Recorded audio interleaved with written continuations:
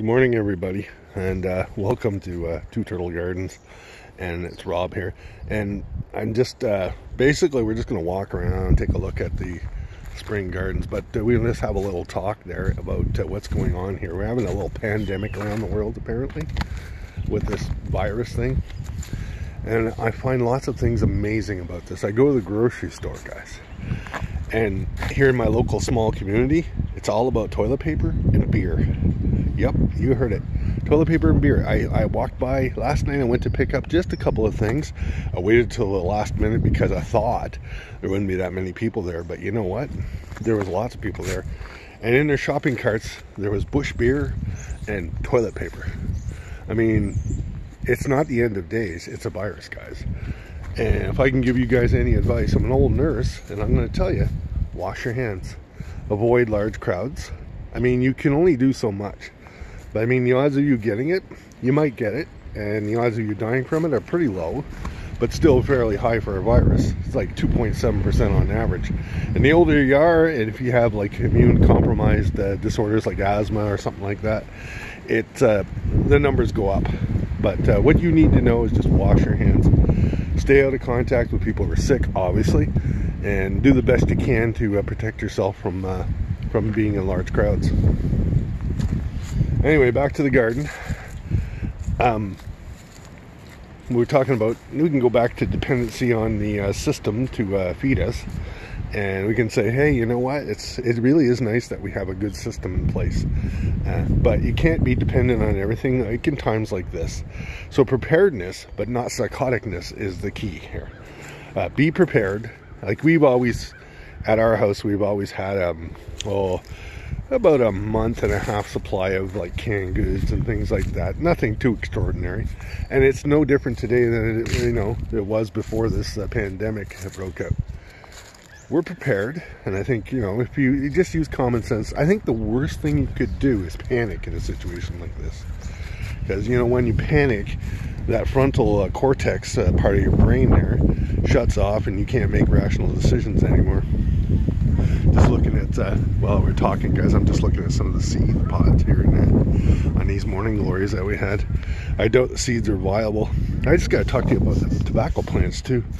I can't find the original seed that I bought from, well, I can tell you who I bought them from, Adaptive Seeds. So what it is, I picked off some of these. Now they went through the cold and winter and frozen. Now I don't know if the seeds are viable, but guess what? We're going to find out, because if they are, we'll have tobacco plants, and if they're not, we won't. So, getting back to the craziness that is this virus outbreak, I wouldn't worry about it, guys. Just put it in perspective. There's lots of things that kill you. Like alcohol itself is dangerous, If you're a young person, the odds of getting out alive are similar. 2% of us die because we're stupid boys. But seriously though, don't overreact to any of this. Just stay cool. Prepare. Like, if you're prepared, then you're good. Most of the friends I know in the gardening community are well prepared, and so I know that we are all okay. But generally speaking, what I'm seeing out there, just irrational behavior like you would not believe. All right, back to the garden again. You can see I put my compost down. There's coffee grounds in there. Tea bags, apparently, I can see, and banana peels, and a few other things that are in there. And I got broccoli stems over there. The rabbit's been in here too. So we just fertilize this garden. We grow our herbs in there. This is the eyeball. So, and then you can see right here, eggshells. It's good magnesium for your soil and calcium. It's all very good. And you can see here, little surprises, little spring surprises. Isn't that nice? I'm gonna hold that there. Hopefully make that the opening shoot. Signs of spring. Well, so I'm not gonna go too long on this video. I just wanted to let you guys know, just stay cool. Just wash your hands, avoid contact with lots of people, and the odds are you're going to make it through okay. The numbers are in your favor. If you have older parents you're taking care of, or some older folks, make sure that they're safe too, because they're more susceptible to this than younger folks, you know. I can't say I'm younger anymore. I'm in my 50s, so I'm in that percentile where it starts accelerating for death.